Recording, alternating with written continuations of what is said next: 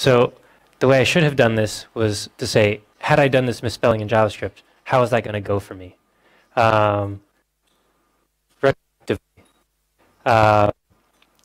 We'd probably get a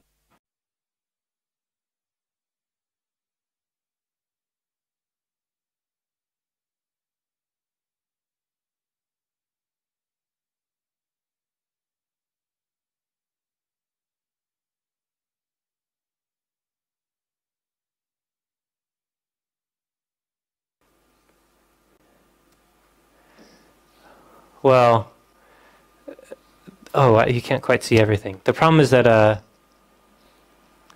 there's no such thing as undefined in Elm. So our rough equivalent is you can say, well, there's nothing here.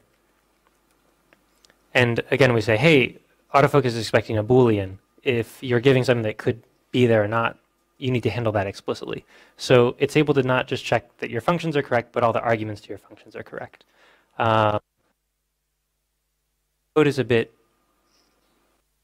So rather than going, we'll start with something much simpler. So here's the code that was up before. We can get rid of that. That just says hello. So let's take a look at that.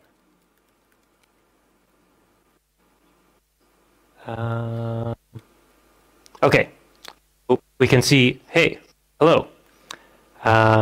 So at this point, we're just sort of putting little functions together. So we can say html.div, and then put stuff in our div.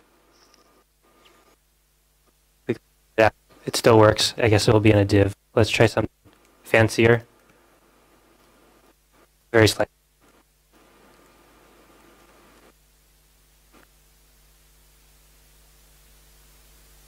This. Okay.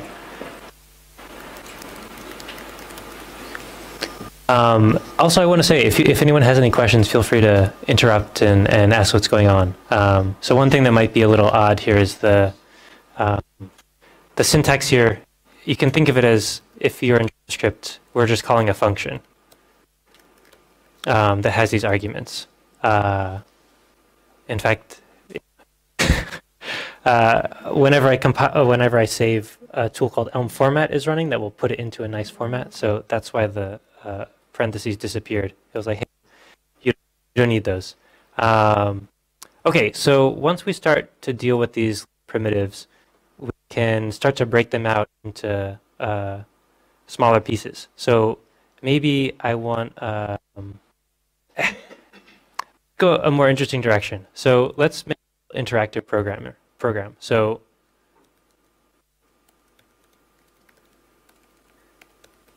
and part of my goal is to make some mistakes so that the compiler can help out.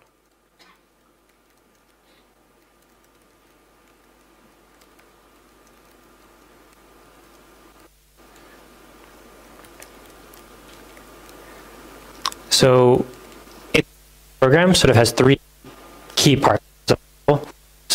Representation of the application. There's an update function, which describes how to update that model. And there's a view which says, given the model, put something on screen. So say we want our first little application to button can increment a number. So our model, we want to make that go higher. So our view might take the model and say div.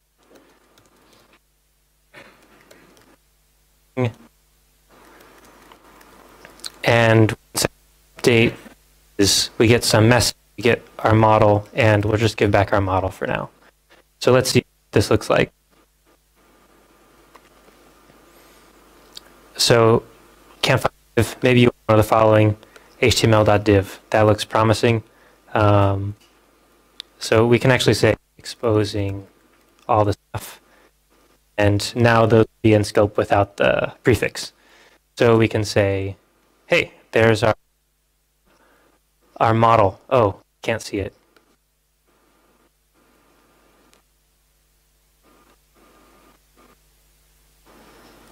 Start a program. So if we want this a bit more interesting, maybe we could add this that says one click increment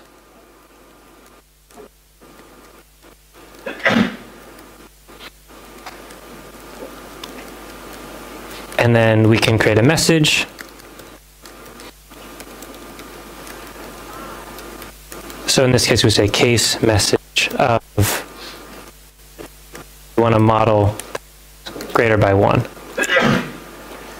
So let's see if it works. Sure. It's cutting in and out. I'm not quite sure why. Oh, swapping batteries.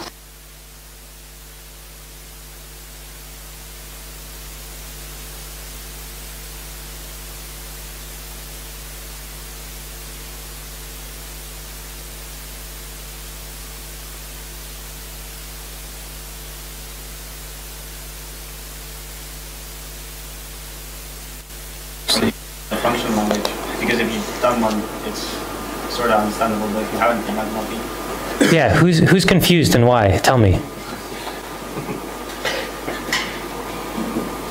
It's okay to be confused. Yeah, it's no problem. The goal here is I want you to learn stuff. It's good.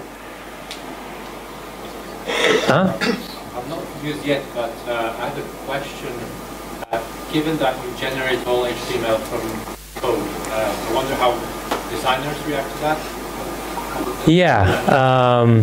So a coworker of mine, he says it in a cool way, which is that if like designers are smart, and if they can figure out how to read HTML and CSS, they can figure out how to read that. Right? Like to think that the angle brackets and like it's insane. And this is pretty similar. So I think, at least in Node Inc., there's been no trouble. So I know our designer has one commit at least from making changes. Reading, or if they want something to be put in a container, do they have to go to the coders? They want something put in container. What does that mean? Well, say if they want to have something nicely packaged so that they can style it in a different way, other part of the Like a component. The designer is deciding how you structure your code? Just I think the question was how you want to have different components, like you would have like a UI toolkit and you would have like a buttons and everything separated that they can just copy and paste code to. The designer does this. I spoke with some do, but this rare. Because it really depends. Yeah, so... You're right that they probably shouldn't. Well, but I mean, if your designer is writing code, then that means they're writing JavaScript now. So it seems like it's an odd question. I'd be curious to learn more details about your scenario. Okay, so we've got a basic program here, and let's say we want to add an exciting new feature, which is a decrement button. We're really expanding the feature set here to what our clients need. And let's see. Oh yeah. Oh, let's just check out what problems this shows. Okay, so on click, it has no idea what that is. Oh man, okay, we started making it more complicated before we made it work. Okay, on click. I'm just going to import a couple other things. Attributes and events. Okay, so now I have this button and I can press it and we can see it incrementing, okay? Hey! So when you look at what we wrote here, we've got a view, which is quite literal. There's text and there's a button, and we produce these messages that are fed into our update. Another thing we can check out is, okay, so the screen's a little smaller than, okay, so we can explore the history of this program. Well, this history is not very interesting.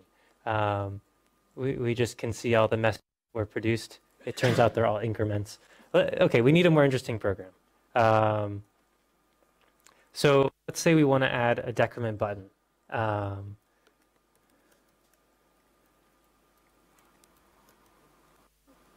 And we need a new kind of message, which is talking about decrementing. And okay, let's go here. Let's say this is all we wrote. Okay, so what's the problem? Can people read this okay, by the way? Um,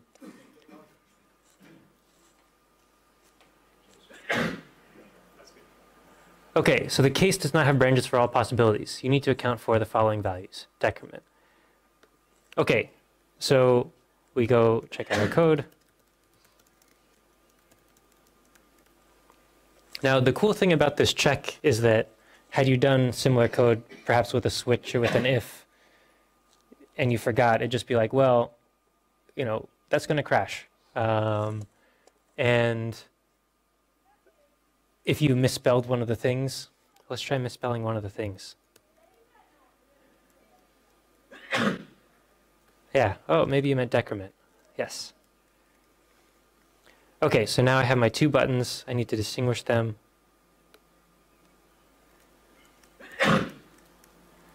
Can you tell by the visuals that I write compilers and web apps? So now we can increment and decrement. So now our history is a little bit more interesting. We can see all these messages still and see how it's changed.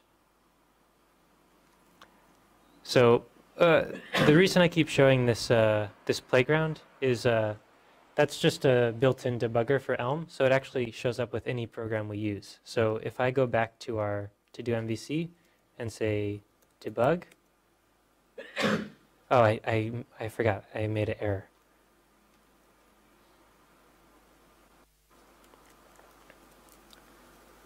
So we can get that same debugger in this program. And so if I reset this, let's say clear, okay, invent the universe,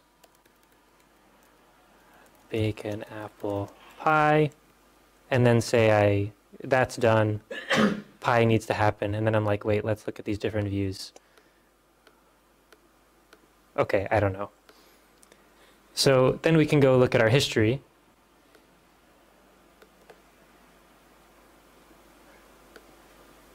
And let's expand these so we can see as they go. I can go back and just see what's happened throughout the whole history of the program. And so you can see on this side, as we press enter, we see things showing up, and then they get selected and deselected as we move around. So if we go to the latest version, I'll expand these, and then I mess with this, we can say, eat the pie. You can see it all updating over here. And then I can say, let's mess with this one. I want this to be true. And then I say, okay, no, I need to be more specific, which pie.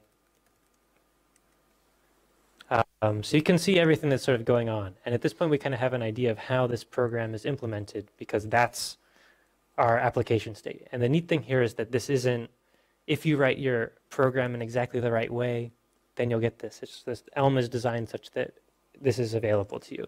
And I guess the extra neat thing is that we can export this program. And if I open up Opera, also though, this is, do you know that's Herman Rorschach? He made the Rorschach test, but doesn't it look like Brad Pitt? It did, okay. Anyway, okay, so here's one of the examples of one of the things done with WebGL. Did he share the code? Come on. No. I think we should just go to his GitHub. But the point is, there's actually a ton of... oh.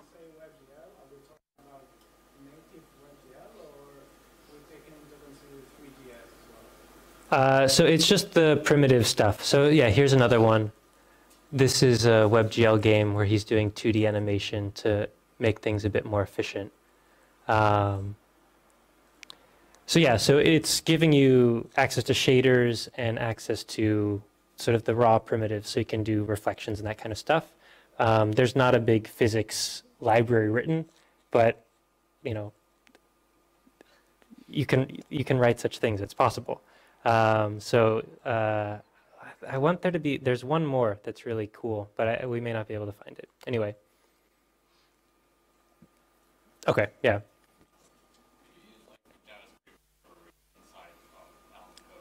So one of the things that is great when you're using Elm is that it has no runtime errors. And so if we put JavaScript in it, we would.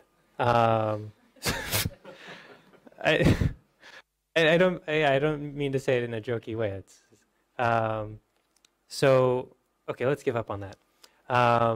So we have a way of communicating with JavaScript called ports.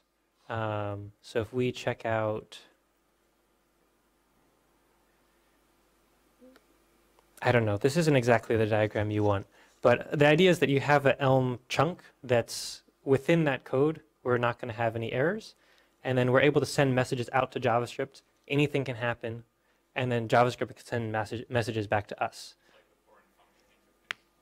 Kind of. It's not the same as in a lot of languages where you say, hey, here's the name of the function I'm going to call. It's sort of more like a client-server relationship. So I think of it as like JavaScript as a service. You say, here's some stuff. I don't know what's going to happen. I don't know if it's going to succeed or fail. Tell me if you have any interesting results. And so we think that's a good way of keeping Elm nice and giving you the ability to talk to JavaScript as needed. But yeah, so if we look at the to do MVC thing that we saw before,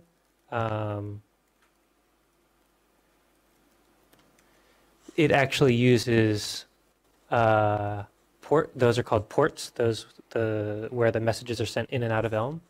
And so we can say we create a full screen Elm application, and then we take some of the ports of it, one called set storage. We subscribe to all the messages coming out, and we set local storage when that happens. So it's quite easy to do, and you can imagine having a much more complex chunk of JavaScript here. But so imagine a world where we could bring JavaScript in directly. That would probably mean we would have jQuery in Elm, and I think that would have been a mistake. So I'm happy with the trade-off here, but it is a bit odd. Yeah, I was more thinking about more functional or like D3, for example, that doesn't manipulate any HTML or DOM or something like that. Yeah. So we tried to bring in. So we tried to bring D3 in. There were projects along these lines, and it actually has quite a bizarre. Well, so Elm has types, right? So part of why we can give these nice error messages is because we know that needs to be an integer that's flowing through there, or it needs to be a record with these particular fields. And putting types on D3 is, I wouldn't recommend giving it a shot. And so rather than going that route, we've been trying to grow visualization libraries in Elm. So when we saw the Elm plot library, this is just an Elm library it's pure Elm, and it's going from data to SVG. And so the idea is that we're going to get a solution that fits a lot better in Elm if we grow it ourselves. And that definitely takes longer, but the goal for me isn't I want to have a language that's all right today. Like I want it to be really good. And so that's a trade-off that, you can always go out through ports if you need something urgently that's not supported, but not everyone wants it to be that way. And they say, I want access and I don't care how many times my application crashes in my customer's hands. So another thing I'm working on quite recently is doing some animation. I can try to bring it up, but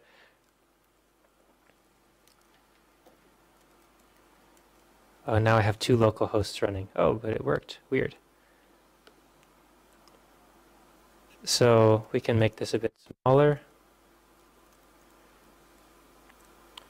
And so you can start to do some animations. And so what's interesting in Elm is because you will end up with a library that can do animation and a library that can do visualization, and then they can be mixed and matched in any way. So it's not like you're bought into a massive library that does every possible visualization conceivable. It's you can learn how to animate, and then you can pick and choose, do I want that person's heat maps or this particular style of plots? And so I think we'll end up with something quite cool. But We can't just be like, oh, we have D3. Like you're running a compiler there, but Elm is like a language by itself. And Yeah. you happen to compile to JavaScript for the sake of running a web browser. Do you want to talk a little bit about like that process? Yeah. So for folks who don't, I don't know, are there folks who are like uncomfortable with having a compiler in between them and running stuff in the browser? Is any hands? It's okay. Okay. I guess by this year, so many people have some sort of translation happening between their JavaScript and their other JavaScript, that it's not so weird.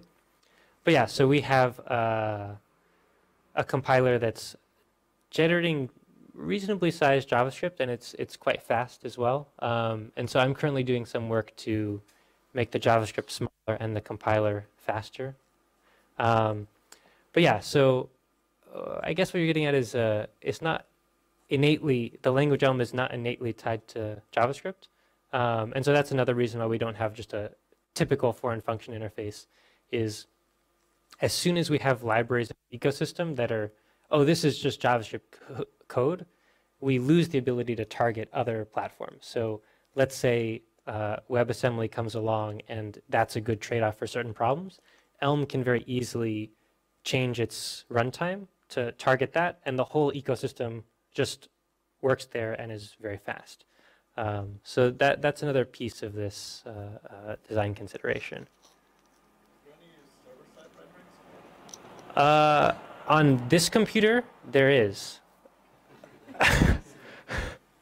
But yeah, so that's something we're working on. The biggest questions we'll get these days are about, can I do efficient bundling of assets? Can I do server-side rendering? Essentially, how can I get my page loads very, very fast? And so, yeah, I've been working on that for quite a while now, and I'm hoping to get something out. You know, traveling around, it's a speed bump in the process, but yeah, so. I don't 100% want to talk about it on video because I kind of, I find it lame when someone's like, hey, there's this thing that it doesn't exist yet. But yeah, so we're working on server-side rendering along with some other compiler things to make code smaller. Okay. So one of the optimizations I did recently is dead code elimination, which JavaScript people call tree shaking. For some reason, I don't know, because it's like if you shake a tree, like good things might fall off the tree. Like I find it a very weird analogy, and like yeah. Anyway, so that we're seeing quite good size decreases. So if we checked out if we minified and gzipped the to-do MVC application that we saw, that's about 25 kilobytes, and that's including the Elm runtime, immutable lists, our virtual DOM implementation, and that's without the new dead code elimination stuff. So with that, it's, I'll just say like half-ish, because I don't want to give particular numbers because it's still subject to change a little depending on some other choices. But so we're getting quite small, and that's not including asset bundling, right? So you could also imagine take the core libraries and the virtual DOM library and say that's separate, and all that's left is this other layer of application code.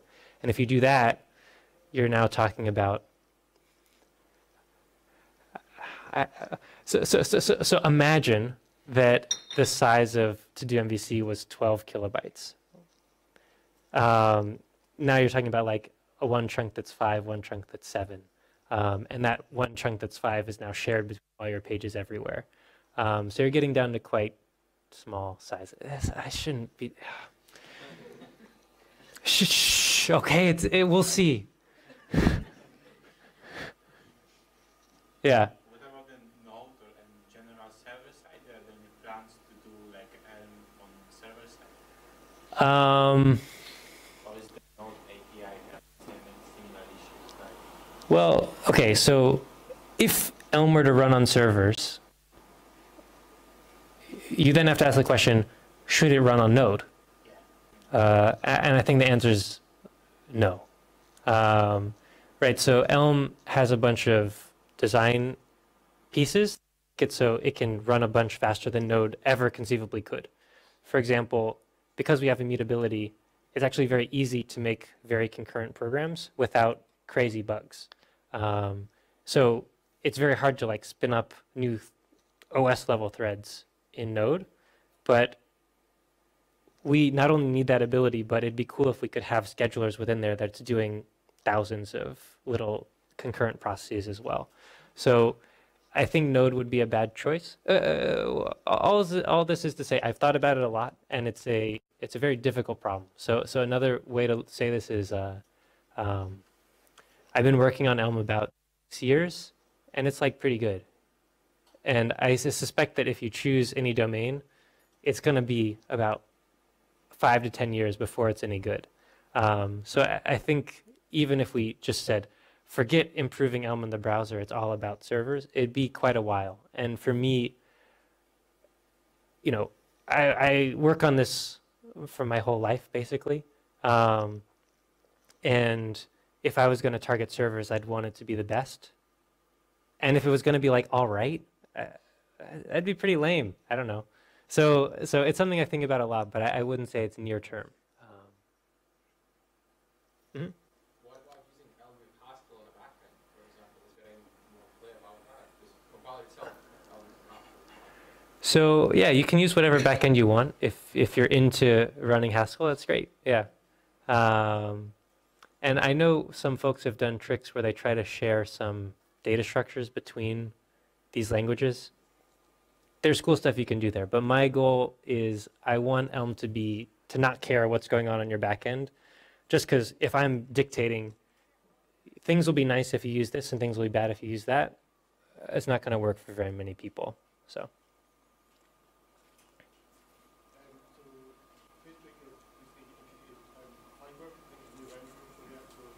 As I understand it, it makes a compromise between the latency of the update or the reactivity as opposed to the completeness.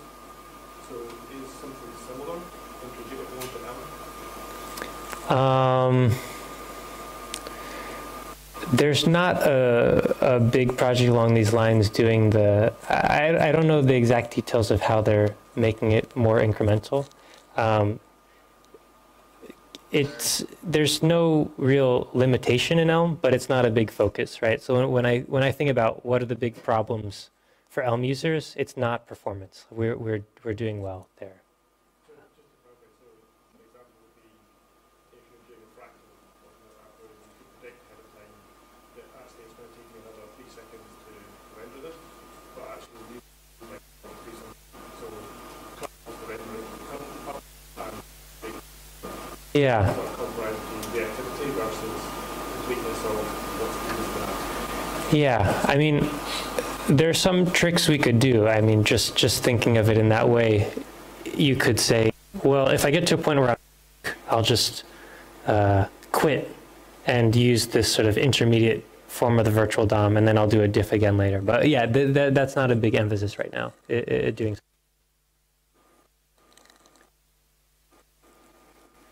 For creating real world application, you soon need something like forms, validation of forms. Something like that. Is there already something in the ecosystem? So Routing. yeah, so when it comes to like figuring out what's going on in your URL bar, we have a URL parser, we have a thing for managing navigation. For form validation, it's actually very straightforward to do yourself. I'm sure there are libraries as well, but we can mess with that. So we were looking at this with CSS thing, and let's change it to other password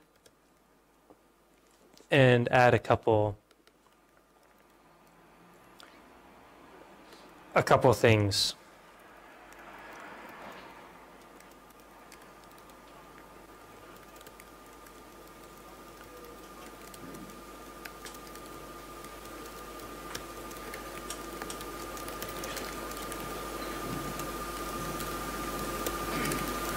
We should just call it password. And then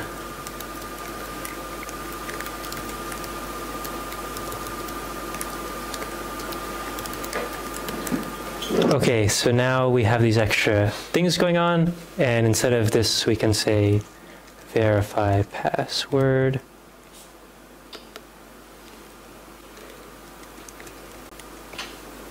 And then where do we have to add it? Okay, on input.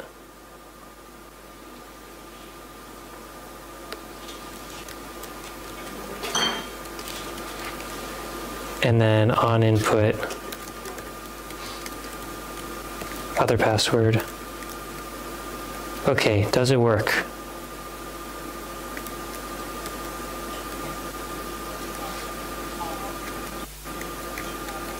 I've lost it now.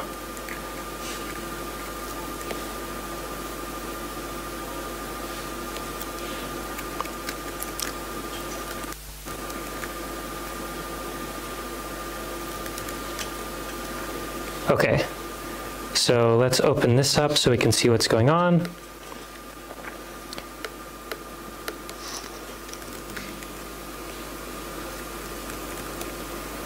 Classic password. Okay, so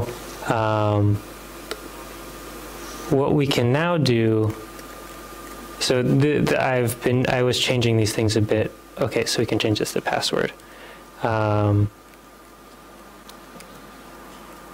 So what we can do now is we know what the two things they've typed in it are. So we can say if model.password does not equals model.other password, then we're fine. We don't have to show anything. Else we should, oops, say, how do they do it here? Inline this.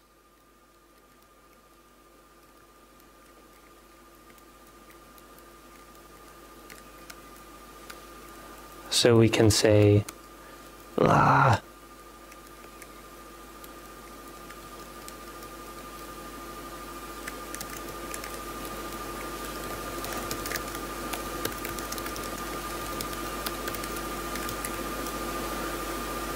All right, did I do all right?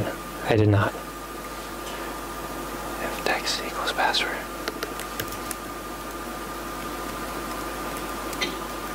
Okay, so now when I say hello, 1, 2, 3, 4, 1, 2, 3, 4. So it's relatively straightforward to check, and you can even just do it by hand in this way, but I don't know offhand what the libraries are that are super popular for doing this, but I suspect because it's so straightforward, people often don't reach for libraries for this kind of thing. Did it make sense what happened with the code change there? Did it not make sense what happened with the code change there? Okay, okay.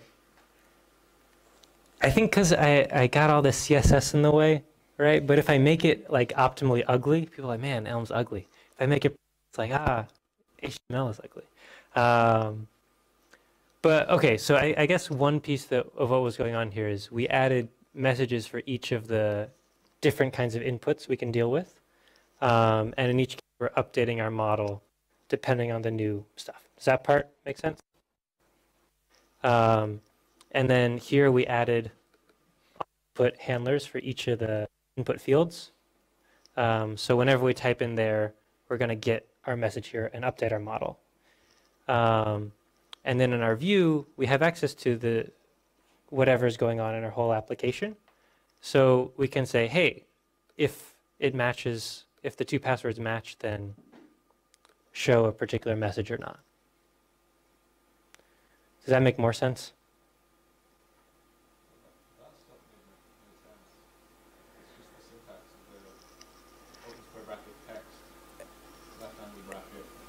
Oh, this. Okay. So whenever you see, this is called a pipe in Elm, and it essentially means that all the rest of this stuff is in parentheses. So we could have said it that way as well. It'd probably be better to say let is good password? Or no?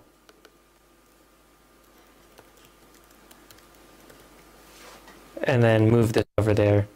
Yeah, this is probably a better way to go.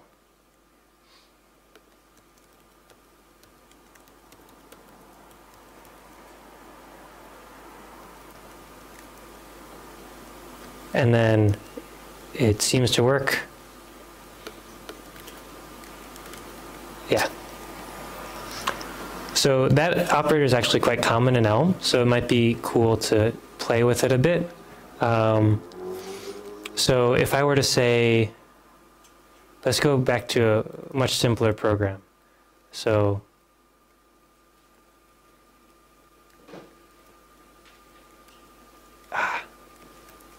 rather than having all this stuff going on, we'll just say HTML, or sorry, text hello, but we could do something like list.reverse 1, 2, 3, and then we could say text to string and show that on screen, I assume.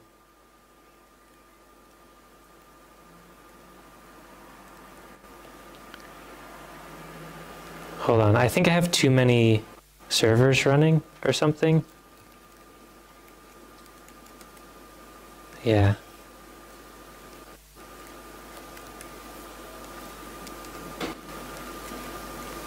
Okay, so now I can check out my playground and I can see 3, 2, 1. Now, man, these things are piling up. Okay, so if we look at this code, we saw that operator that was pipe in that direction, and it just means pretend all the parentheses are used. So we can use it here and say we don't need those parentheses, and we can say it here and we can say we don't need those parentheses, and it means the same thing. But the cooler version of this is we can actually do it in the other direction.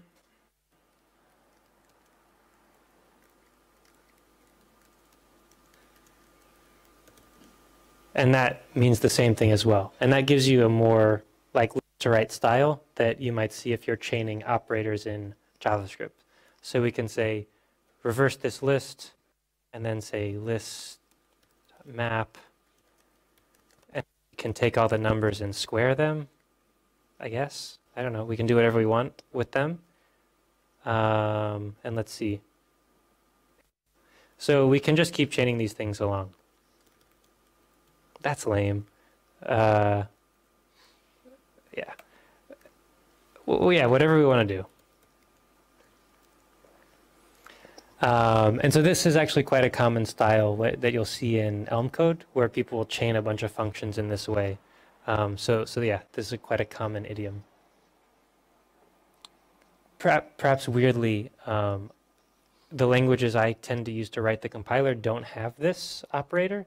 So I don't use it, but everyone in the Elm community does. So I write weird code as a result. Uh-huh. So what language is the compiler written in? It's written in Haskell. Yeah. So like, this operator, does it change operator precedence, and that's how it works? Because Haskell is something similar like that, right? Kind of. I mean, the compilers, the compiler could be written in anything and it have no impact on what's happening here, right? So. No, I get that, but I mean, this operator in particular is sort of derived, like, because in Haskell, if you have, you're trying to compose a bunch of functions, right? Sometimes you want to trigger the operator precedence in such a way that I can't remember the operator from a couple of years. It's a $sign. Yeah, that's the one. So yeah, then you would change the. Yeah, so we do have a. Same idea that's being applied. Yeah, so we have an idea of how things get grouped, but I think for the purpose of this, it's like it's clear to just look at it and be like, oh, like I reverse it, then I do a map, then I do a reverse, make it like it just reads properly, and the precedence is set up behind the scenes to do the right thing. Mm-hmm. It seems that past the hello world case, if you were to write an actual full Elm program like this, you'd end up with one file that's 10,000 lines. So I guess the question: can you decompose the programs with the whole loop and view and model and everything, and like combine them and build bigger programs of that?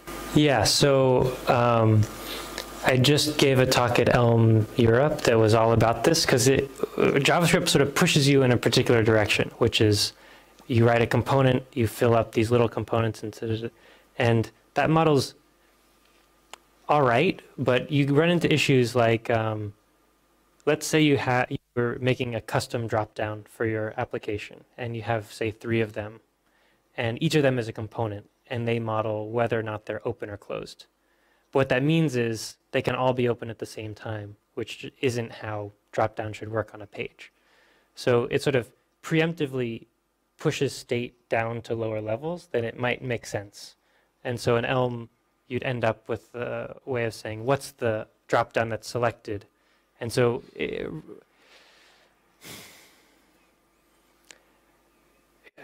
here's another way to say it.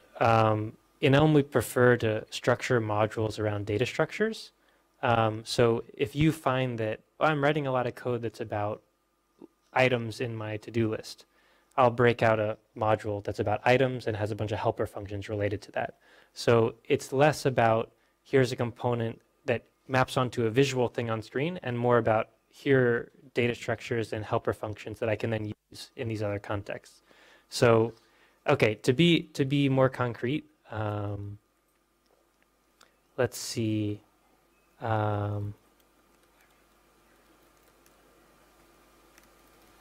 Okay, so this example I think is relevant.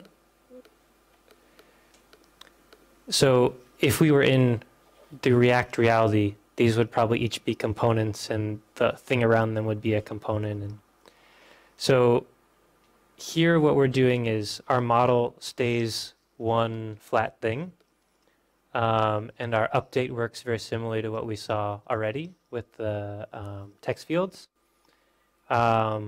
And the thing is, we just make a helper function in our view code, right? So when we want to show a text box, we say, what's the message that it'll produce, and what's the string that I want to add in there? And then we just have a simple function for displaying it. So so we essentially decompose views into helper functions. Updates get decomposed into helper functions there. So it's also decoupled in a way that doesn't cleanly have a corresponding. But you still decouple, so you don't get a Yeah. So interesting thing though is, so one of the problems with very long files in JavaScript is, let's say you have an object that's passed around and ends up being known by a bunch of different code.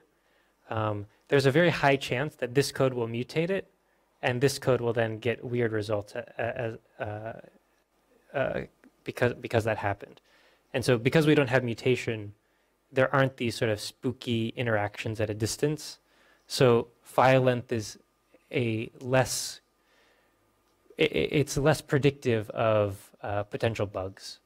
So we saw the to-do MVC was 400 lines. In Elm, that's not a bad thing. It's just fine. So like the message type, for example, like in a big program, you'll have like 100 lines of like just declaring all the different message types. It's not inconceivable, and there are ways to break that up as well.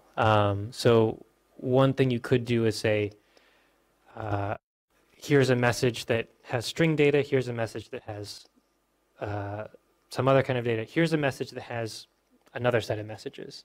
And so you could sort of decompose it and say, I don't know how well this works as a verbal explanation, but you could essentially make 2 different types of messages where the overall one can refer to the secondary one. And so then you can decompose it in that way as well. But yeah, exactly. But rather than going that route at first, right? So like that's a thing that you'd want to do once you have a really big application. And yeah, so a thing that's important to think about in Elm is there's a lot of desire for sort of preemptive refactoring. And in Elm, it's a good idea to just wait and see what ends up happening, and you'll be able to see the lines that your particular application has rather than sort of preemptively trying to cut everything up, and then if you get the lines wrong. The other detail is that refactoring is quite cheap in Elm, right? So if you had, let's say, 10,000 lines of JavaScript in one file, and you wanted to make a change, you probably would just not. Right?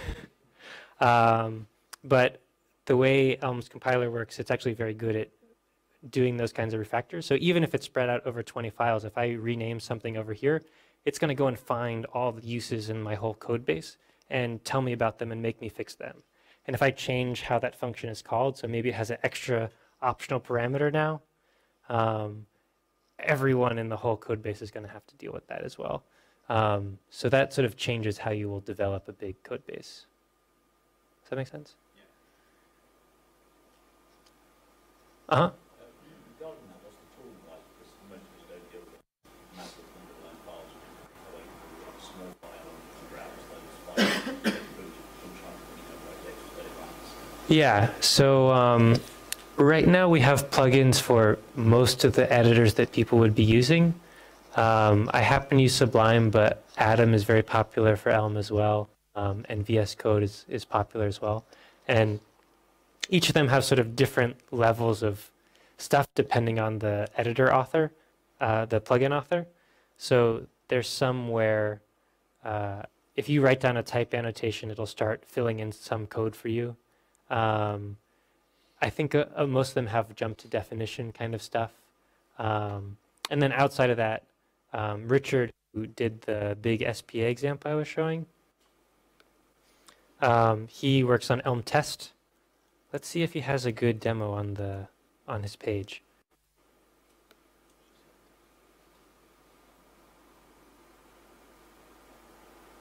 It doesn't show the output, but essentially doing unit tests is pretty nice. So we can make simple unit tests, but we can also do what we call fuzz testing. So it essentially generates random inputs and sees if they work out.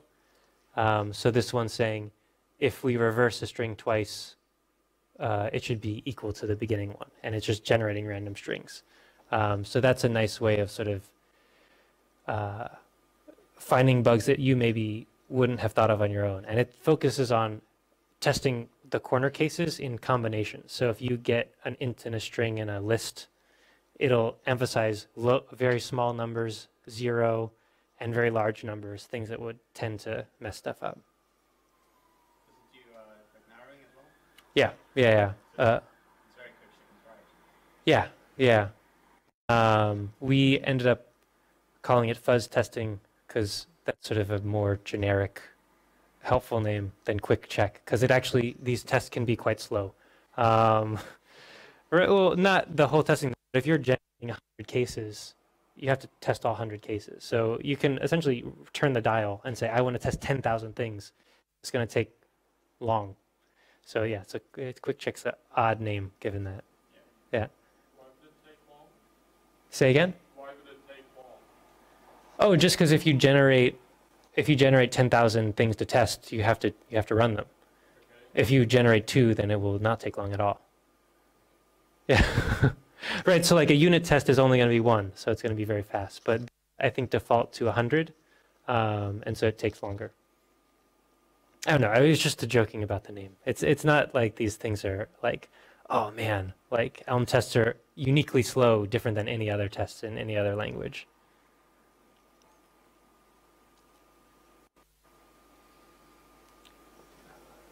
Okay, so so I think at this point we can try to do some fancier stuff with Elm. Would that be interesting to folks? Okay, so folks who are totally new, with the code you've seen so far, has that been making sense? Can you go back to that program you worked on a minute ago with validation? Sure. And then, no, sorry, the other one that was just on that playground. Okay. And then take off line 12 and then compile. Take off line 12. And then compile it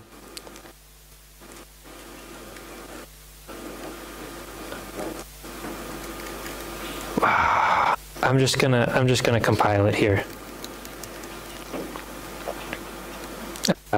Playground. So if folks can see, yeah, so when mixed with the pipeline operators, the error messages get a little bit crazier. So let's depipeline.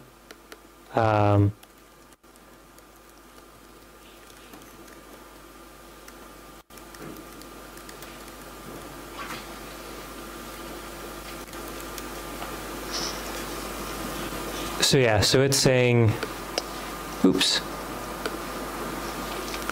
Function text is expecting a string, but instead it got a list of numbers. There's a function in Elm. Yeah. So and this gets compiled to JavaScript. Yeah. And then you include that JavaScript on your page when you're Yeah. Okay. So behind. JavaScript look like? Can you see them? Yeah. So one thing that's, let's see.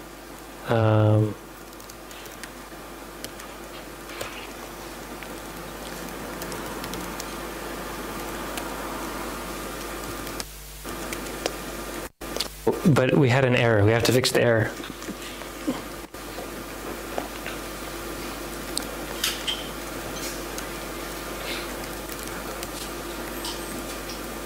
So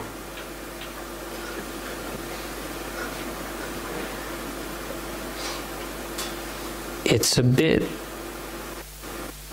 there are pieces where you'll see exactly what's going on. So wait, is this? Okay, yeah, so we want main.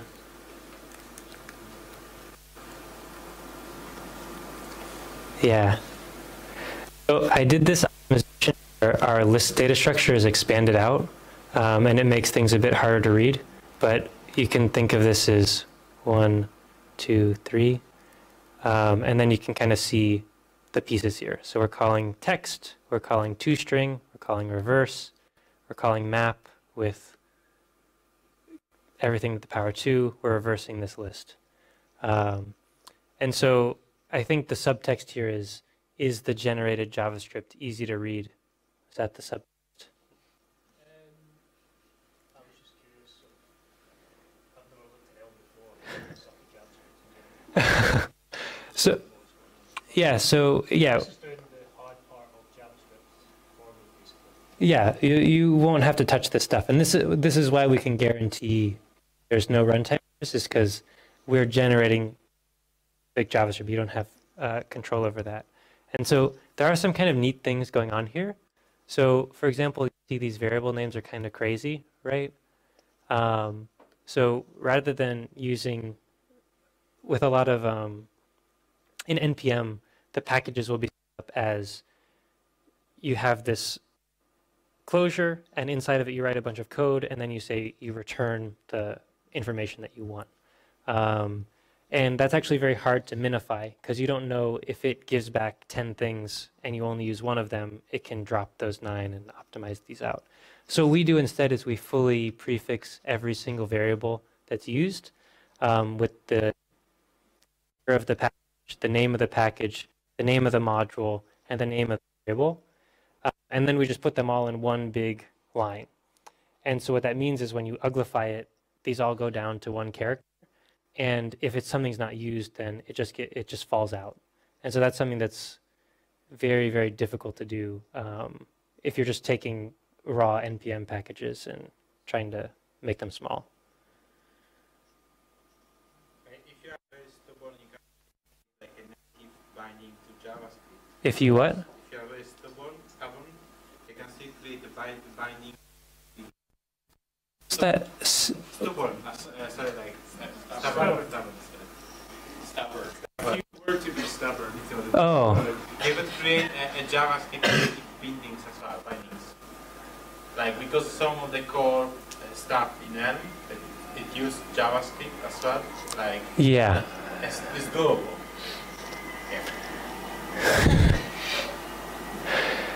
Yeah. Can you target other versions of guess it's ES5 or ES3? 3. So my goal is to use as few features as possible, just so it's non-controversial and can run anywhere. We could use newer stuff, but generally we just don't need to. So if we were, like, rather than saying function, we could say another thing. But the only one who has to care is me, and I'm okay writing it the old way. So yeah, that's another piece is, one of the questions we'll sometimes get is, how are the source maps? But what's interesting is that's no person who's been using Elm for, let's say, 2 or 3 weeks ever asked that question. There's this expectation that we'll need to be in the stepping through debugger, and it turns out that just doesn't happen often. So Elm people are good. So you won't find yourself reading this code. And yeah, like the dollar signs make things a little bit weird. It doesn't fully select, but whatever. Yeah. Mm-hmm. So the sort of syntax of Elm, Uh-huh. is that like typical of functional languages? Like I've not really had any experience with any others other than Elm. Yeah. Is that kind of typical or? So Elm comes from a family of languages called the ML family, and this goes back to the 1970s. And that the syntax of everything from that lineage is quite similar. So if you go to Haskell, this code would compile. If you go to OCaml, you'd have to say match with, and I think you'd have to put bars here, and that code would compile. So they're all quite similar. One thing we haven't done so far is write down some types. So we can try that and see how that goes. I don't know if that's a good idea. So here we're saying, I get a message, I get a model, and I produce a model. And this signature is a bit weird because you see the two rows. For someone who's totally new, the way to read it is, it's similar to this. You can just say they're all arguing for the last one. So if you're writing sort of more professional looking Elm, you'll be adding these annotations all the time. So this one is take a model and I give out some HTML that can produce messages. But yeah, and again, this style is very common across any language from this family. Uh-huh. If you have a type for message, is that something sort of built in, or can you have multiple state functions that take different types of message? Like you can create another enumerated type called message foo, and then you can have update take message foo model, something like that. Yeah, you could do something like this. I mean, it'd be. Would it do anything, or would it Oh. I'm kind of curious, is like, can you have multiple update functions that deal with different types of messages, different enumerated groups, so then you can split up your application that way? Or does there can only be one update function? So it's whatever you write right here, right? So this is just a function that exists. It's nothing special or built into the language. We just happen to call it update. We call it Steve goes to the mall. I don't know if you have malls here, but wait, what did I do? Oh, we didn't create a model type.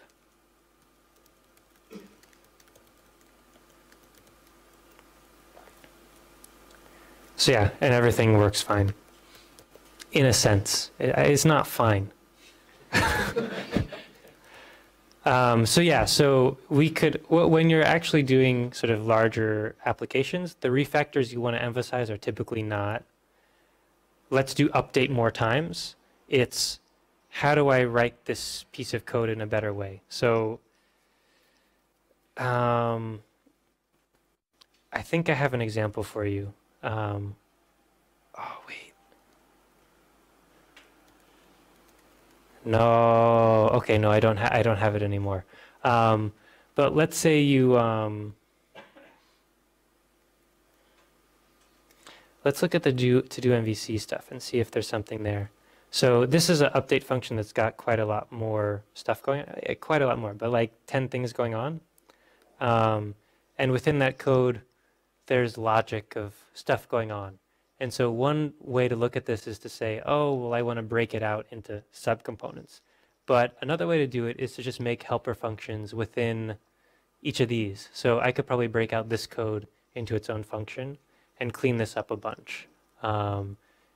Here too, I could probably break this out. I could probably break out some of this logic. And so it's actually better to emphasize how do I act on particular data structures as opposed to how do I decompose update specifically like it's a special kind of function. Does that make sense? I get what you're saying. What I'm curious about this is like if you're writing a library like that flat one you were showing us earlier, so you'll have to as the application writer take on sending information with it. It will give you a data structure you can then update rather than how does that work? So this plotting library is a really good example of like a well-designed Elm library. And so it's really just a view function, right? So you can have the data in whatever format you please. So let's say it's a list of records where it's a person's name, it's their location on a map, and like their health. And we just want to show their location. So the view function essentially says, take that data structure and extract out the 2D point, and it's going to be shown on screen as a, slightly pink dot, and then that's how it will happen. And if you want to put event handlers on that, you can specify it there. So essentially, this library imposes no data structure constraints on you, no update constraints on you. It's just like I'm going to show pictures, and if you want to hear an event when you hover on something, I can give you one. And then it's up to you just like normal. Whenever it generates these events, like that's the sort of message that the update function will get. Yeah. And so when I say when you say the library is generating it, what's really happening is you have specified. Oh, okay. So you say this is the message I would like to receive. Yeah, and you're saying like on hover, this is the message. So you are actually writing that code. It's not built into the library. Yeah, because this is really just a SVG element. Right, and so we can add attributes to it and handlers to it. So totally independent of the library. Yeah, so on that, I was working on a map, a tiled map viewer in Elm. And so it's similar to this. There's a view and it can draw the map. There's a bunch of events it wants to handle itself, like the drags. How do I avoid having to pass those up to essentially to the outer layer I want to from that? I need more information to give you a good answer, but we can talk about it later. Okay, I'm confused about the return value of the view function is a HTML message. Is that a type that's generic over message, or because that's not a function, right? Right. So if we check out, let's go Elm REPL and say import HTML exposing everything. So if I say text, it's a function that gives out HTML with a lowercase message. So that's saying anything can be returned. So if I... So does that mean the return value of text is a function? Well, so okay, so if I say, let's say I say this, I get back a list of A, so a list of anything. And if I say list of 2.13, oops, you get back a list of float. So sort of fill that hole in with whatever happens to be going on. So in the case of HTML, if we say on click hello, in the next release, this won't show up. It shouldn't be here. Don't look at the man behind the curtain. But we get an HTML attribute that produces strings. And if we were to say a div with onClick, yeah, again, pretend it's not there, but we get HTML that produces a string. Does that make sense? Well, so it's a type that's generic over something. Yeah, so it will specify whatever the event's coming out. And so what that means is if you have 10 different event handlers in there and they're producing different kinds of stuff, that'll actually be an error as opposed to things don't get handled in your update.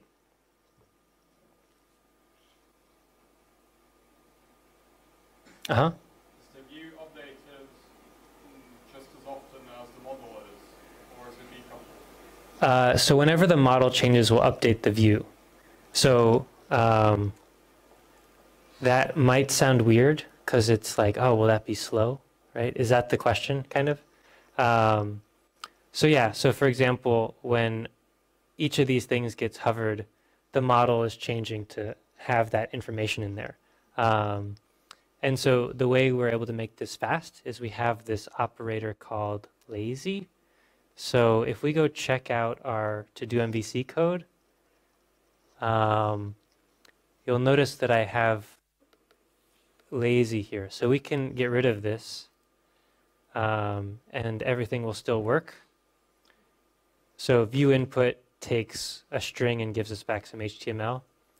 But if we add lazy, essentially what it's saying is, I'm going to, rather than creating all this virtual DOM structure, I'm just going to remember that's the function you're giving me, and that's the string you're giving me. And when I go do my diff, I'm going to say, is it the same function and the same string as last time? And if so, we not only won't build it, we won't diff it, we won't do any of that work at all. So if you put a couple of these at the root of your application and sort of strategically place these, you end up doing quite a minimal rebuild for any given change, right? So if you're doing something very complicated in some corner, it's likely that the rebuild will be like, so yeah. Does that make sense? And that's why Elm can be quite fast. So I have some, I did benchmark a while ago, but I feel like it's a little old, so I don't want to present it. But we did well then. I think we still do well, but I wouldn't want to say, oh, if I don't know exactly what React done or Angular has done in the last like 3 months or whatever. So. Is it so? If you do have to have a state update, does it do anything like virtual DOM, or does it just nuke the DOM tree and rebuild it? Say it again. If you actually like if you're lazy, if you actually need to make an update in the DOM, does it actually do something like the virtual DOM React, or does it just nuke DOM tree? It does virtual DOM stuff, so it'll find the minimal change, and so yeah. So a big part of the Elm runtime is these kinds of optimizations, figuring out how to do that. Yeah, I was surprised when I learned that if you use functional components in React, they actually don't memorize for you, which I assumed they did, because I was like, oh, that's the reason you have them, right? Because then if you have the same input, you have to run them at all. Yeah, well, and we actually, like, one way of saying that is like, why don't we do lazy by default on all these things, right? We know it's immutable, we know it's fine, but not every, you don't necessarily want it in every scenario, right? So you may know that if this data changes, I know that a bunch of stuff is going to change. And if you were making lazy checks at all those places, it'd actually be less efficient. So it's important to sort of be strategic and do some benchmarking on these kinds of things. Yeah. So if I get it right, if you want to use lazy, you will have O(n) complexity, right? But if you use lazy, you only have O(n) where you actually change something. Yeah. So then, as you say, it takes all the time to check everything, but it's less than O(n) if your nodes are super large. Yeah, so it would just be the minimal path to your data. So, I mean, given a like insanely complicated thing, maybe it's like 10 levels of DOM or 20 levels of DOM. It's not actually a huge number. Is there any reason you chose Haskell to run your compiler? Is it because you wanted similar syntax, or did you enjoy Haskell in general? It was kind of a historical accident. I was in university. I learned standard ML, and then OCaml, which are languages in the same family. And sort of for fun was learning Haskell, and happened to write a parser and happened to write a couple other things. And then I was like, hey, I'm having this problem vertically and horizontally centering things, and these things kind of came together in a surprising way. But yeah, there's no particular, yeah. Are there any particular features from Haskell that you can find in Elm, or like pattern matching? I assume there is some pattern matching. Yeah, so when you look at this whole family of languages, essentially you can take all the languages and take their intersection of features, and that's what Elm has, right? So anything like fancy or Haskell, or we don't have. Like, it's pretty similar. So if you learn Elm, it'll be relatively easy to go check out OCaml or Haskell. Haskell will be trickier, but yeah, it translates well. Okay, so we can try some more code stuff. Also, we can take a break and then come back and do some more stuff. Is that something that people are interested in? Okay, yeah, so let's take a break, like 5 minutes, and then we'll come back.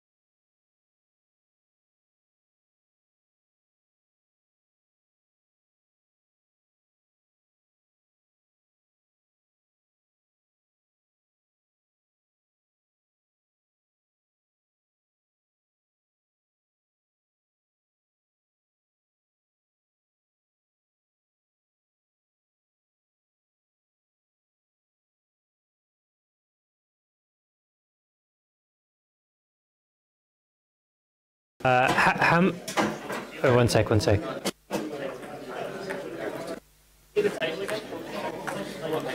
Yeah, one sec.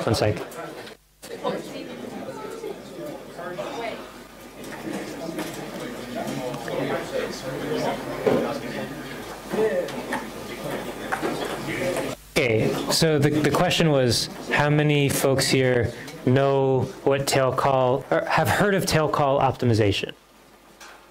Okay, how many people know how to do tail call optimization in Elm? Okay, let's do that, and then we'll call it, and then we can talk and stuff afterwards. So, all right, we're gonna. Okay, so typically, when you're writing Elm programs, you don't need to write recursive functions, but it can happen. It might come up. So let's write a few and see how it goes. So I can say length, let's call it my length function takes a list. And so I can say case list of, and the list is either an empty list, in which case the length is 0, or it's the front and the back. So, okay. Say again? Yes. Good thinking. So, okay, so I took too many steps here. So I can say toString 1, 2, 3. And then compile that. And then I didn't finish this function, so let's say debug.crash. So you can have runtime errors, but you have to explicitly tell the program, like, I would like the whole program to crash right now, please. So let's forget about this part. We just want to look at this 1, 2, 3. So another way we can write this is, so the way lists are built up is actually, all right, we're going to use types again. We can say, here's our empty list, and if we want to put a 3 on it, we can say, we'll put 3 on the front. Okay, here's a better way to do this. Rewind.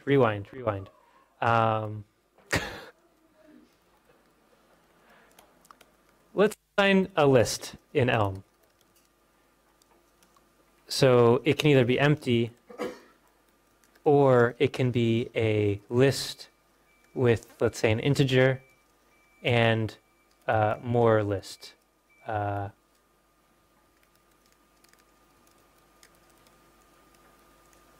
And so when we start building up structures with this, we can say,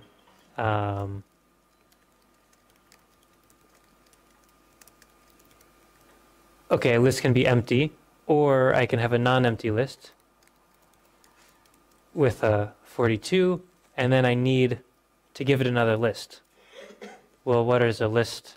Well, it can be empty or it can be a non-empty list. So I can say, here's a non-empty list with 41, and then we'll say it's empty.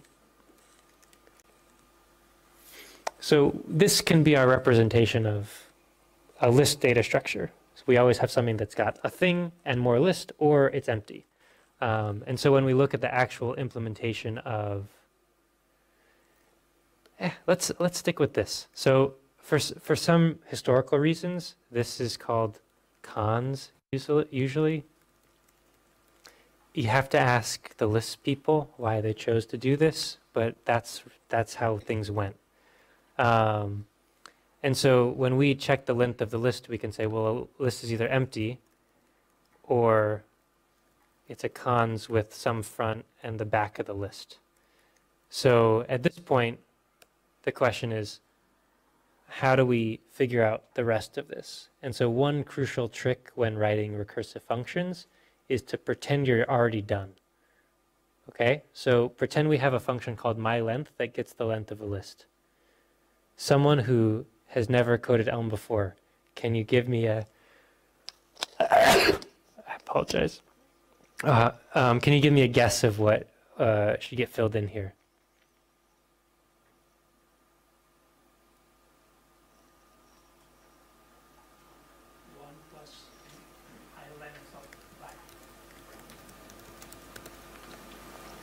Okay, so let's give this a try. So we can say, and then we get 2. And if we write out more of this, which like, this isn't the most lovely syntax, then we get 3. And so what's happening here is you can think of it as just expanding out. So you can think of this being a find and replace, where there's just another one of these whenever you do the recursion. And this would just keep going forever and ever and ever until we get to an empty, and then it all rolls back and adds up. So this is kind of the danger with recursion, is we'll make a function call, and we'll make a function call, and we'll make a function call. And the way this works in your machine is you have a stack of memory, and so a function call takes up some space, it calls a function, it calls a function, it calls a function, it calls a function. So if we have an extraordinarily long list, this could be a problem. So I guess we can, if we need to switch away from our custom list implementation, so my length. So in Elm, the way the built-in version of these things look a bit different. So the empty list looks like this, and this cons idea looks like this. I'm thinking about changing it so it doesn't look like this, because this is kind of weird. And so then here, when you're pattern matching, it looks the same. So we've now rewritten, and it should work. Oh yeah. And so we get 3. So this rewritten version, we can now say list.range from 0 to 10,000. And I think this should give us problems. Wait, did it give us problems? Okay, cool. Okay, so it was printing out the stack that was too long. And it turns out we call the same function a bunch of times to go all the way through. Okay, so the way we deal with this is called tail call optimization. So rather than building up this stack of function call, function fall, and on each of those frames, we have well, I need to add 1. So this one says, I'm going to add 1 to whatever the result is. I'm going to add 1, I'm going to add 1. And they have to remember all those 1s all the way. So the trick we can do is essentially to keep a running total. So rather than just writing this in the typical way, we can say, let's make a helper function that has the total and the list. So when we get to the end, we give back the total. And when we are at the front, we say myLength help total plus 1. And then we explore the back of the list. And so myLength help 0 list. So this is kind of a little shuffle. So rather than, I should have kept the old version. What was I thinking?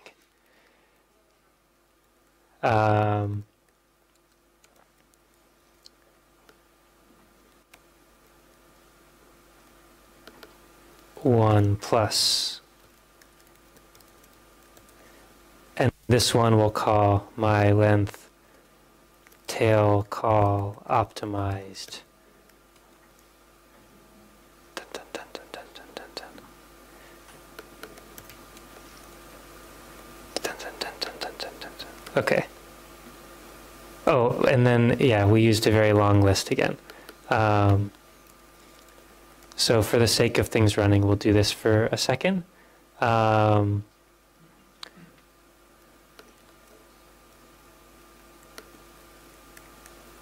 Okay. So in this new version, which it's kind of hard to see them both now, I'm going to make them a little smaller. In this one, we had to do the function call and then come back to do more work. Now, in this case, each of the branches either ends with a result or ends with a function call. So there's no information that we have to come back to, right? So when we say, here's the function call, it calls a function, it calls a function, it calls a function. But when they return, there's no more computation to do. So what we can do instead is we say, here's a function, it calls a function, but we don't need to come back here, so we just put it in that place. And so we keep just using the same frame over and over and over again so that we don't use up any memory. And so if we switch this to myLengthTail TCO, no, I'll write out the full name.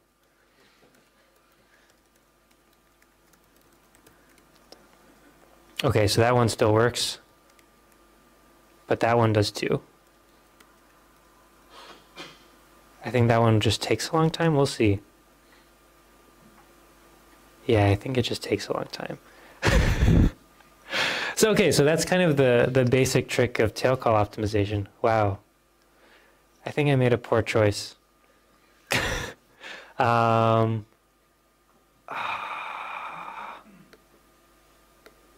There's no way out of this.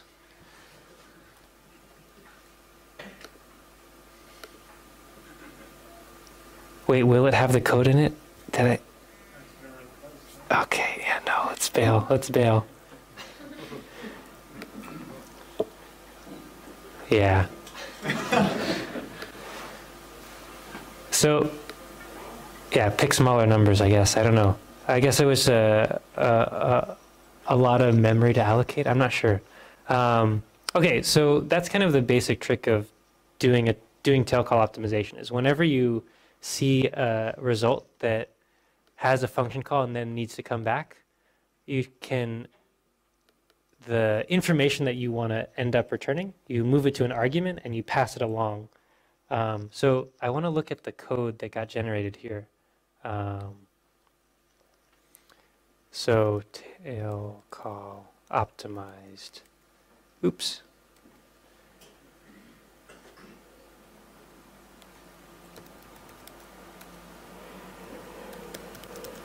Okay, yeah, so here's the code that we ended up with when we did our helper function.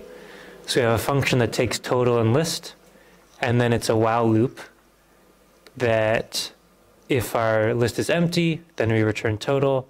If our list is not empty, then we do some math and jump to the beginning. So the compiler can sort of take care of that, turn it into a while loop and make it go quick. Uh-huh.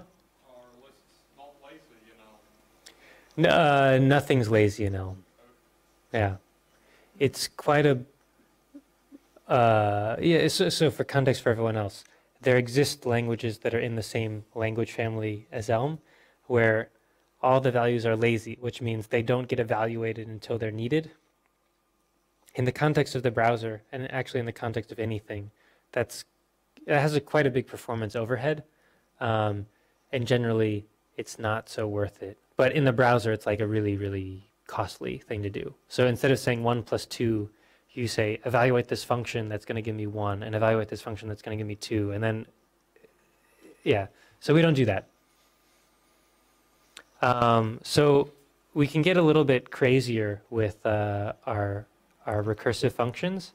So I'm going to switch to trying to write the code over here. So yeah, this code, it's going. And then we'll say, here's the playground, and does it work? Let's see. Nope. Nope.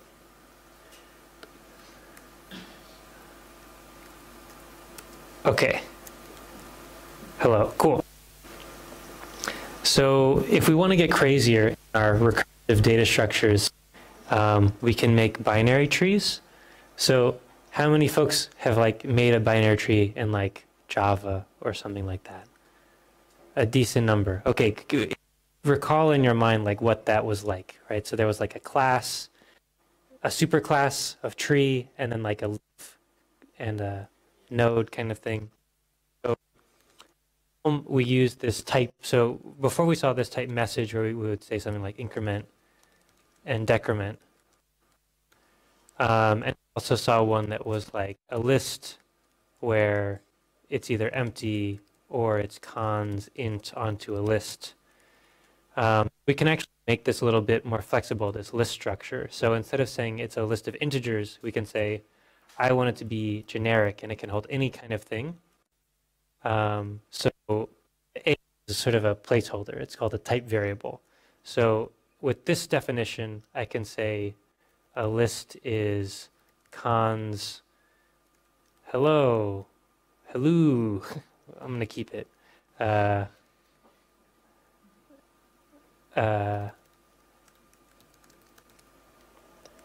I can also make one that's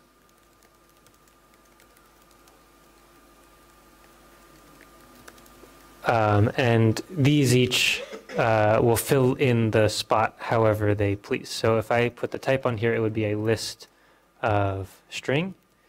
And oops, I didn't fully complete this. So this is saying empty takes no arguments and cons takes 2 arguments. The first one is whatever, and the second one is a list that has the same type of stuff. So if I were to say cons hello and then cons 42, let's see what happens.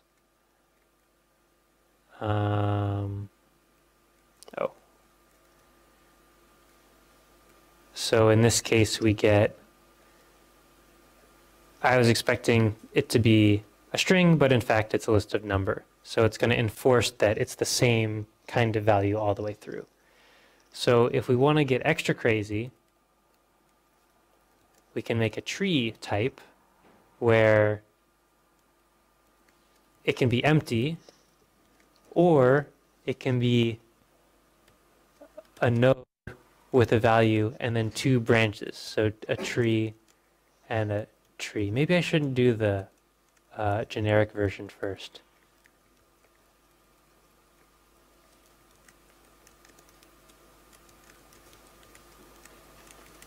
So let's, an example of this would be like, I kind of want to draw. Okay, but so I'm just going to make symbols in the air. So every tree is at least empty. And if we wanted a tree with 1 entry in it, we'd say, I have a node with the number 42, and it's got 2 branches, and they can both be empty. But if we wanted a node with 3 things, we could say, all right, I have 1 node with a value, and then its 2 children have a node with empties, a node with empties. Does that make sense? Okay. So once we have this data structure, right, we can switch it to be the generic version. Oops. So in this world, we can have a tree of any kind of value that we want. So a question we might want to ask is, how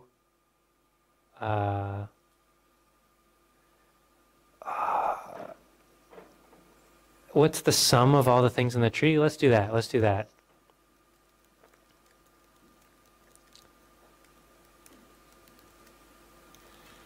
Okay, so there's a trick when writing Elm code that does recursion, and it's that step 1 is always write the word case. That's just what you're going to do. And so in this case, there's only one thing we can match on, which is a tree. And we know a tree is either empty or it's a node with a value and a left tree and a right tree. Now, if our tree is empty, what's the sum of all the nodes in the tree? 0, okay. And if our node has stuff in it, how might we proceed? And ideally, someone who hasn't done any Elm programming before. Uh-huh.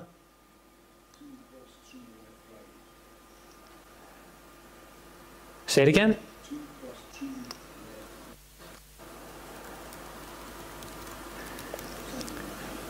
So the idea is you want to get...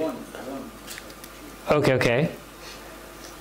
And then, yeah, that same trick I was talking about before, which is like, pretend we're already done writing this function, right? So wouldn't it be convenient if we had, I don't know, a sum function that could figure out all the things going on in the tree?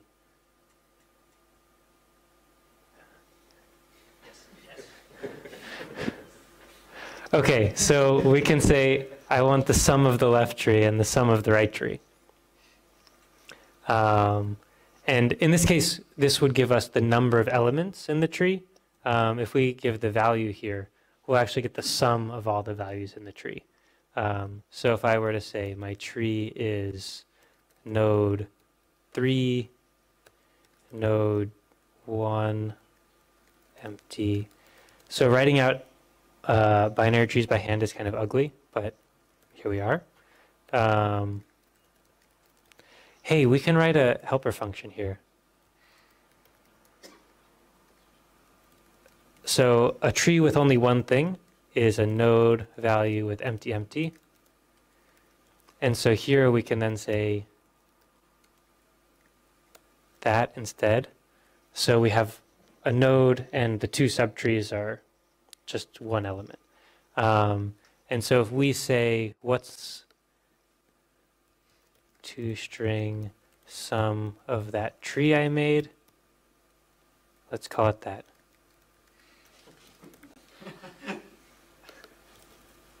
Great. Oh,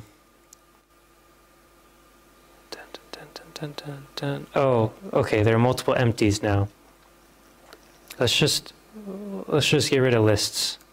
That was fine. But we're on to binary trees. Who needs it? Okay, so we get 9. So that adds up, it seems to be. So let's do another one. Let's say we want the depth of the tree, right? So maybe we have a root that has only right children, and it's got 5 in this direction, only 1 in the other direction. So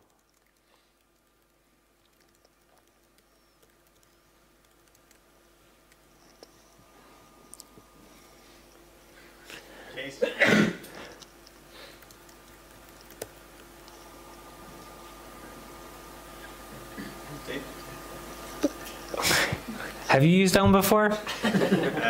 Barely. Okay, okay.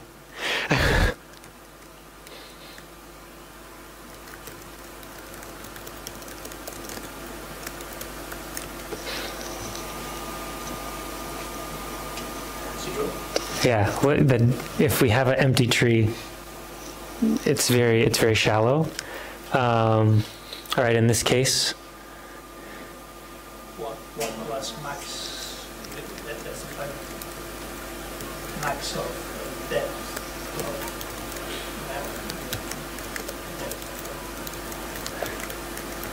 yeah, that went well. Yeah, so let's see if it works. I mean, is there a max function already? yeah, that's in the basics library, or in that's sort of one of the default imports. So, I mean, yeah, we can check if it works. I mean, it works, but oh no, what? Okay. Okay. So if we make some other tree and we do, this is also a node of 4 and the left one is 3. Okay, so what do we expect for depth with some other tree?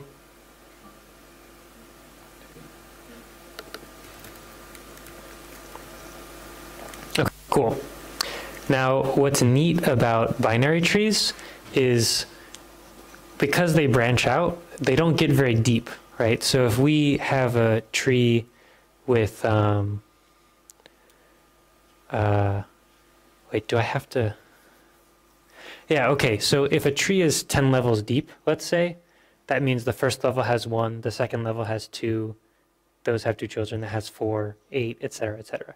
So we can take the number, essentially, if we had 10 levels of tree, we'd have 2 to the 10. So like it's quite a lot of elements. And if we had 100 levels of tree, yeah, it's a lot. And so that means if you're doing very naive recursion, it's not actually going to allocate very much on the stack. So these tree structures actually make it so running out of space and needing tail call optimization is not really very necessary. So now another trick you can do is a binary tree only branches in 2, but there are other data structures in Elm that branch 32, which is like, yeah. So this is better, right? So if we had 10 levels of that, we're talking about, I think this is like a billion, a million? I don't know. I need Wolfram Alpha for this. Okay, but I wanna show we can still do tail call optimization on this, but it's like kind of freaky. So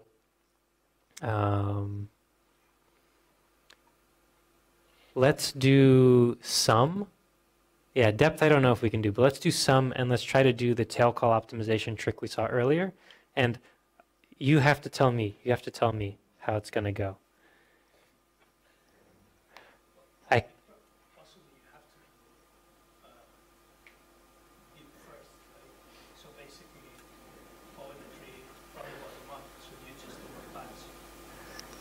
Well, but in this we're still doing one pass, right? So the actual traversal here is. Yeah, but you're keeping the memory of the nodes instead of maybe just keeping the branch you're in. Yeah. Well, so what was the first trick we did when we were doing length, right?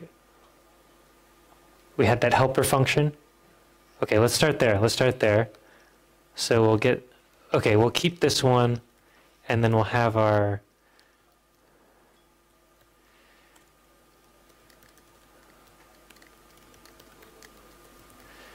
Do you have kicks here, just for fun? I don't know.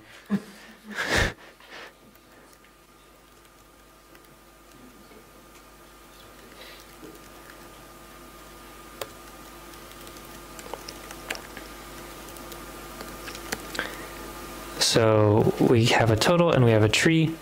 And what's the first thing we do when we have a recursive function we're writing? Case, okay, cool.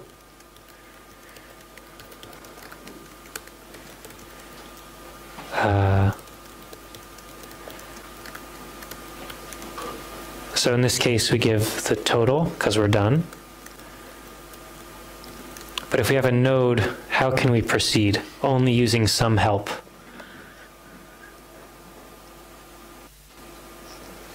We need a list of remaining trees to sum up. Oh, we could do that. That was more intense than I was imagining. Ah. Okay, well, I want to go a different direction. That's a very cool direction, though. But so I want to start by saying some help, and then we need to fill it in. And we know that some help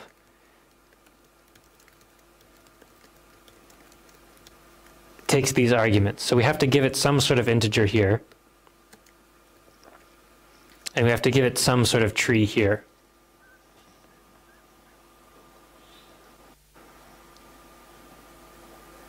You don't have to know the answer, just say things and we'll just go with it. It'll work out, I promise.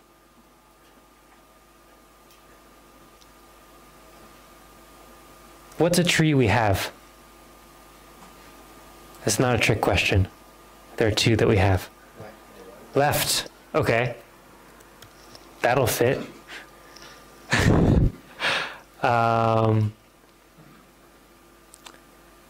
What's the integer we have? Oh, wait. I heard value.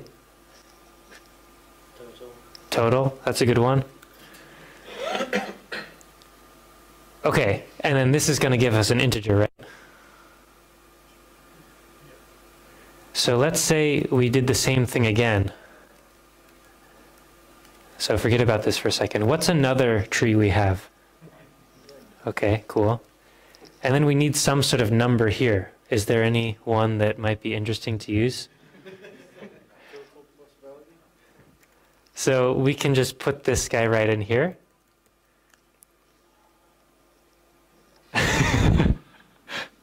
So what's going to happen is we'll add this particular item to the total. Then we'll go figure out the total for the left. And then that'll be the new total. And then we'll go figure out the total for the right. So this is kind of crazy in that this function can't be a tail call, right? It's a normal call. We have to call a new function, call a new function, call a new function. But when it's done, that resulting, that last sum help is a tail call. So that one can be in a while loop. So we get this very weird hybrid implementation where it'll be a while loop when we go to the right, and it'll be stack frames when we go to the left. It's just kind of weird. But yeah, doing it as a list. Do you want to give that a shot? I don't know. I don't know. Give some thumbs up or thumbs down. Okay, I don't know how that's gonna go, but we can try. So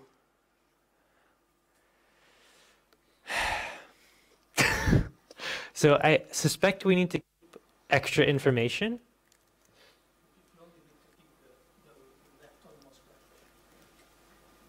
Say it again. You only need to keep the branch you're looking at, the leftmost first, and then you keep switching to the next one. Yeah. It's only one branch. You only need to store the max depth number of branches. Yeah. So okay. So we're keeping the total, and we're keeping like subtrees we still need to explore. Okay. What? And so when we call sum help here, we can say the total is this value plus total, and we'll explore one tree, and we'll say the other tree goes on our subtrees we still need to explore. So this is that list thing. So we're adding it to the front of our list. So it's like saying push or array.push in JavaScript. So whenever we take a step, we'll say increment the number and then remember a subtree that we need to come back to. And so that will be a while loop. Now, okay, so here we can say subtrees we still need to explore. I apologize, this one is less interactive. Should I make it interactive? Okay, I know how to do it now, so we can make it interactive. How should we proceed? But that was such a big hint, whatever.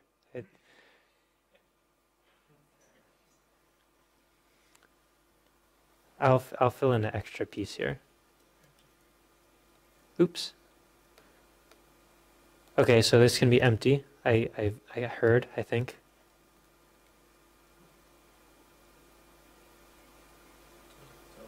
Okay. Right, because that means we have no more subtrees we need to look at. Lists can do other things though. So there can be a front and a back. In this case, how do we proceed?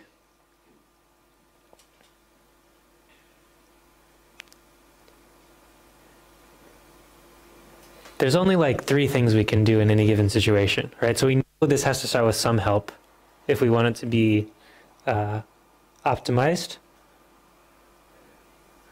And now we need an int. What are some ints that we have? Okay. Next we need subtrees we still need to explore.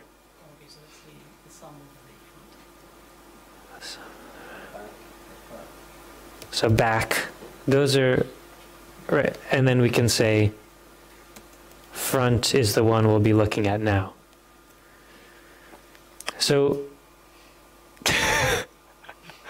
okay, but we couldn't have written anything else. We ran out of variables. We know we needed an integer, we knew we needed this list of stuff, and we knew we needed a tree to explore. What else are we going to do? Okay, let's see if it works. I'm pretty sure it works. Some tail call, just whatever. Oops. Oops. Wait. Is that what we want?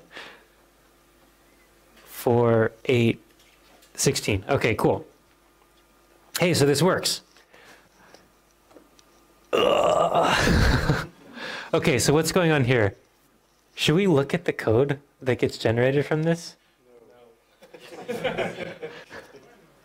I think it'll be good. I think it'll be good. Oh.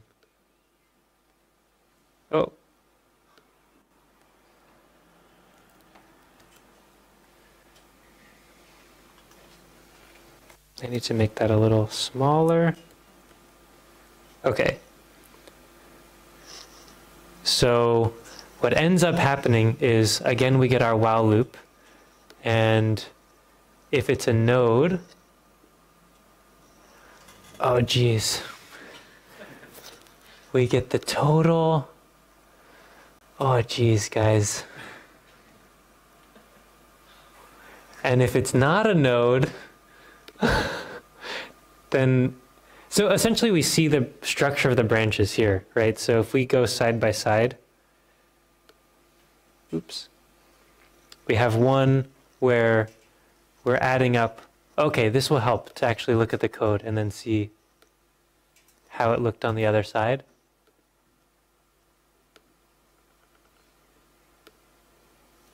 So in this case, we're getting value plus total. So that's value plus total. We're putting something on a list. Here we're putting something on a list.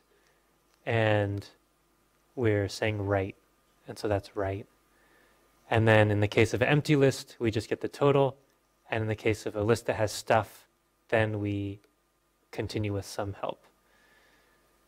I don't know if we should have looked at that or not, guys. But yeah, so that is sort of taking the trick of whenever you have information that you don't want to keep on the stack, you can add an argument and keep track of it that way. So either way, we have to allocate some memory, but in this case, it's not going to hit the stack limit.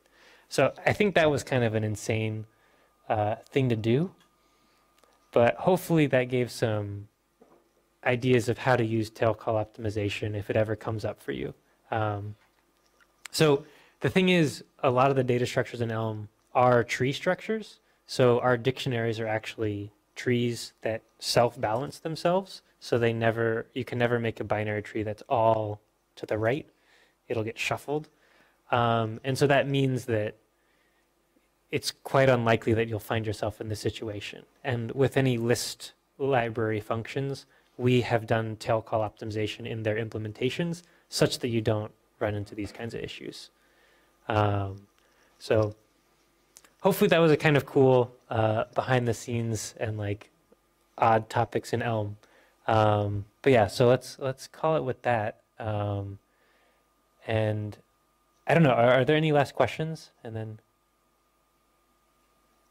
Since the data structures are immutable, Uh-huh. is there some sort of garbage collection system, or whenever something goes out of scope, we're not referencing it anymore? Like, say if I'm building this like really big tree, like I still have all previous versions of that tree as well. Yeah, so Okay, so is there some mechanism that cleans it up if I no longer reference the older version? yeah, so we didn't do this with the trees, but let's say you do an insert. So you have a big binary tree and you insert something deep into it.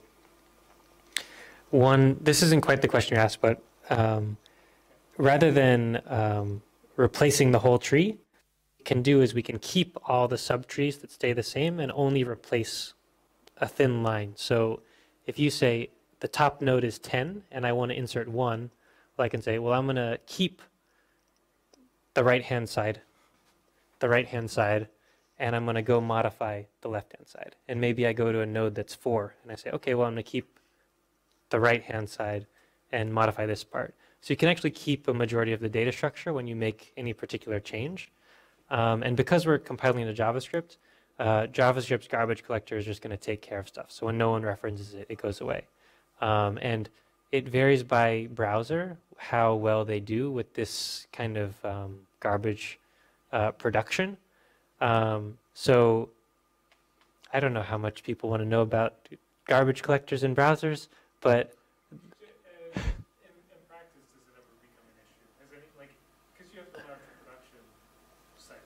Yeah.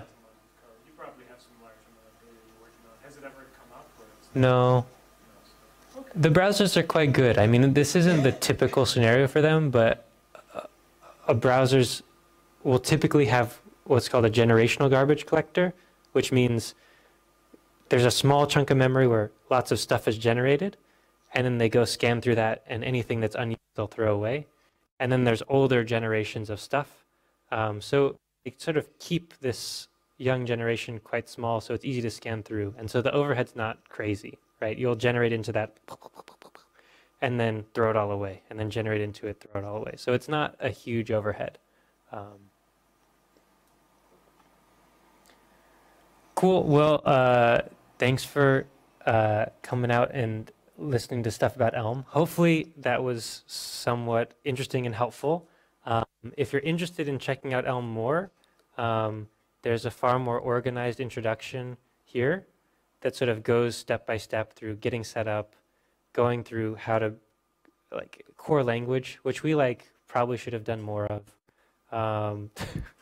Right? Like, what does an if look like? I just went for it. Like, how do you call functions? You know, we figured it out. But so this is a good place to get started.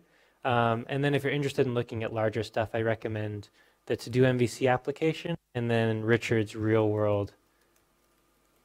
This example. So this is about 4,000 lines that does routing. It does navigation between things, between pages. It's quite big, so you can find architecture patterns that you might find useful. So I recommend checking that out. But yeah, thanks for coming out, and let me know if you have questions afterwards. Yeah, thanks.